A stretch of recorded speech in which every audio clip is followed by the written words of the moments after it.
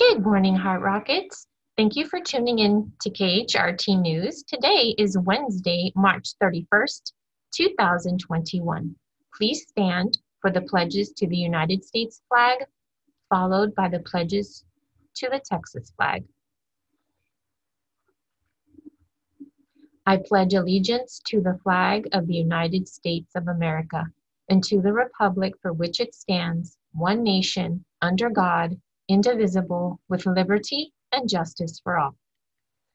Juro lealtad a la bandera de los Estados Unidos de América y a la república que representa una nación bajo Dios, indivisible, con libertad y justicia para todos. Honor the Texas flag. I pledge allegiance to thee, Texas, one state, under God, one and indivisible. Te honro, bandera de Texas. Te juro lealtad a ti, Texas, un estado bajo Dios, uno y indivisible. Please remain standing for a moment of silence.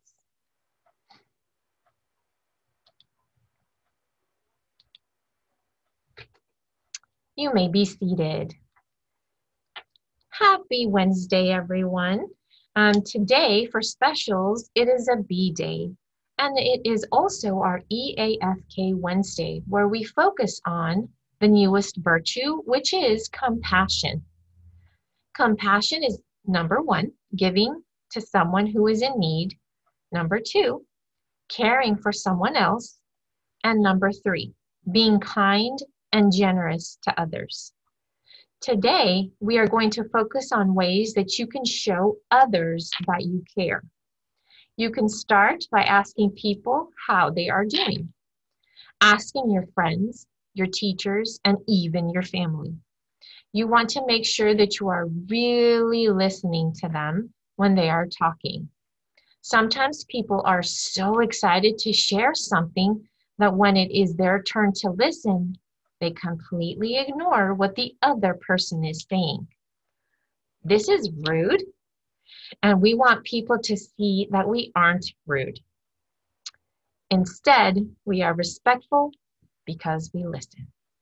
One good thing to do is when you are listening is to make eye contact with the person. So you look the person that is talking, you make eye contact, you look at them in the eye, as they're talking, and you're not fidgeting and you're not turning around, you're not moving, you're actually listening, you're being still and listening to what the other person is saying. Today in history, in 1885, Binney and Smith Company was founded in New York City. The company later became Crayola LLC. In 1918, for the first time in the United States, daylight saving time went into effect.